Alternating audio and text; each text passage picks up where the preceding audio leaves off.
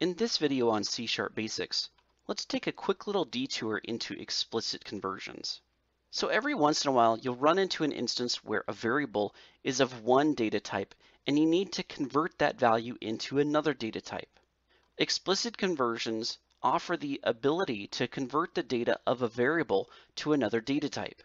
Now, I'm going to show you the syntax of an explicit conversion, but really it's so simple and easy, we don't need to do a full-length video on this with a demonstration in code. I'm just going to show you the syntax. So let's say you have an integer called x, and we've initially assigned it the value of 8.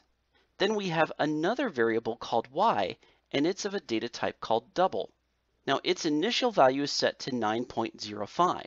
If we wanted to add the two values together, we would need to do something like this. We're defining another variable called sum, and we're assigning it the value of y plus x.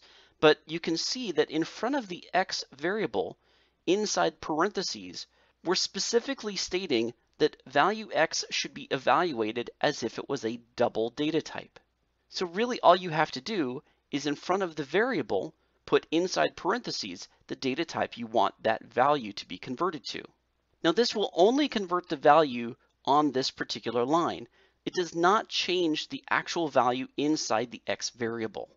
This way, the value of x is still 8 and it is a data type of int as we defined it in the first line.